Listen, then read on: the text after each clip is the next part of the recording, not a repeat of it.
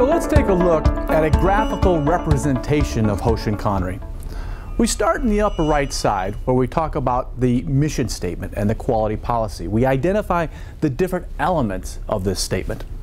And we look at the relationship of these elements to the specific corporate-wide strategies. Now again, we might only have 3 to 5 key strategies, but we want to look at the relationship between the two. And then we cascade the strategies down to the next level, where we look at the relationship between the company-wide objectives.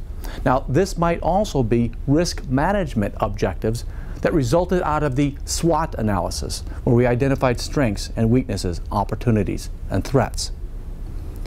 We cascade these objectives down to the next level, and we look at the relationship between the objectives and the goals.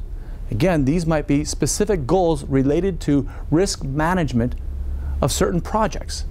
We might be looking at overall average risk priority numbers of projects or product lines. We cascade these goals down to the next level, and we look at the relationship between these goals and the actions or the Kaizen events. Here we specifically develop actions or improvement activities to reduce risk, mitigate the risks. Now, what are the benefits of using the Hoshin Kanri process?